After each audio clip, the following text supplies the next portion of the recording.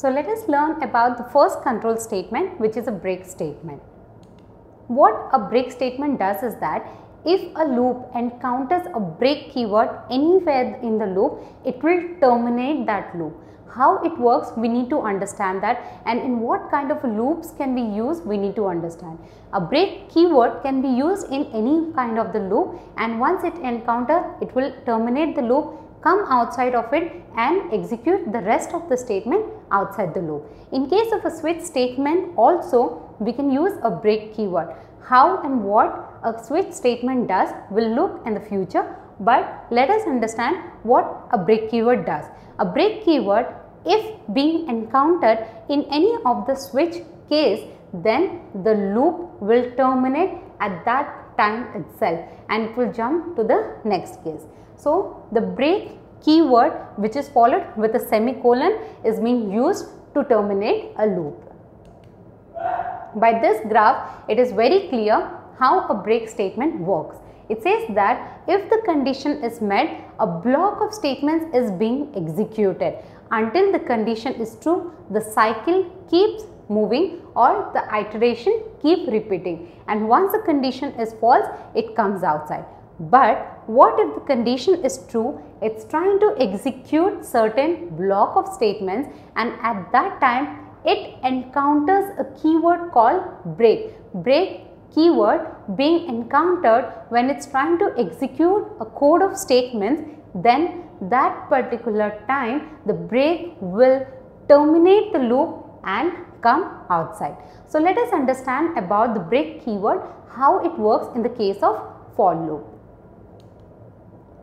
Here we have a class that we have created called test with the main method, and we are trying to create a for loop. In first parameter or the first element of for loop, where we have initialized the value of I as 50. Second, we are trying to check the condition if I is greater than equal to 0. If yes, if I is greater than equal to 0, then please execute the block of statements.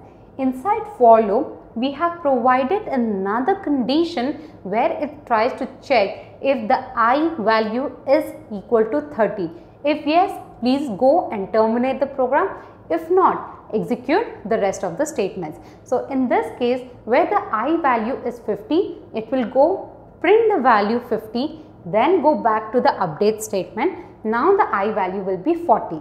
It will again come back, check for the condition if 40 is equal to 30, that is no. Therefore, the rest of the statements will again be executed. The value is printed as 50, then 40. Now the value will be 40 minus 10, that is 30. Therefore, it will come and check the condition. It says if 30 is equal to 30. Yes, 30 is equal to 30. Therefore, the block of statements inside the curly braces of this condition will be executed. And the block of statement is what here? We have a single keyword called break.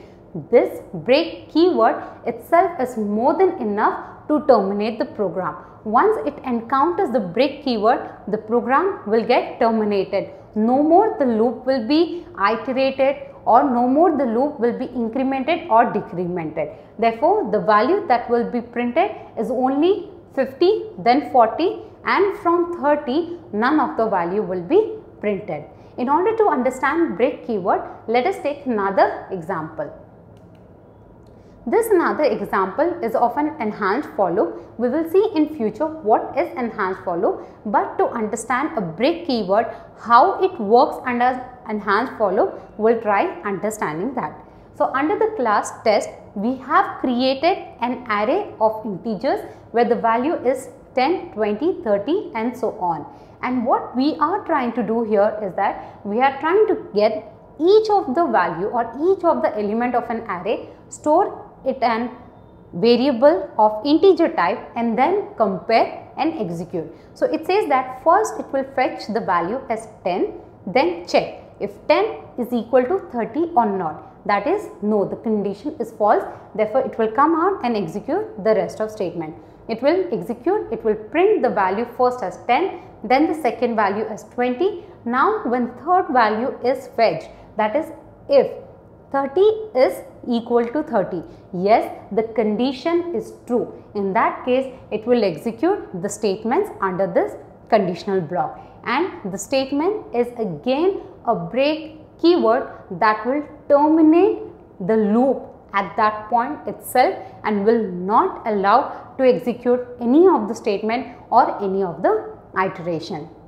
Therefore, the out will be only 10, 20 and no more values will be printed. So, let us see practically by executing this program how a break keyword enables terminating a for loop when a break keyword is been encountered. In this program, we are trying to explain how does break keyword works. We have created a class called break statement, and under the main method we would be writing the block of statements which needs to be executed. We have created an int variable which hold a value. Initially we used to write as int the variable name and hold the value. But what if we want one particular variable to hold a series of values? In those cases, we create an array of that particular type. So we want a series of value which are type of integer to be stored under int. So we write int, then the brackets, the variable name and the series of value in curly braces followed with a semicolon. So our condition here is to check if x value is equal to 30 or not, and if it is equal to 30, please break the statement and do not execute the rest of the code. What we have done is that we have fetched each of the value from the variable. Currently the variable number holds the value 10. So we check if 10 is a type of an integer or not. If this 10 is a type of an integer, then it stores the value in x. So now the x value is 10.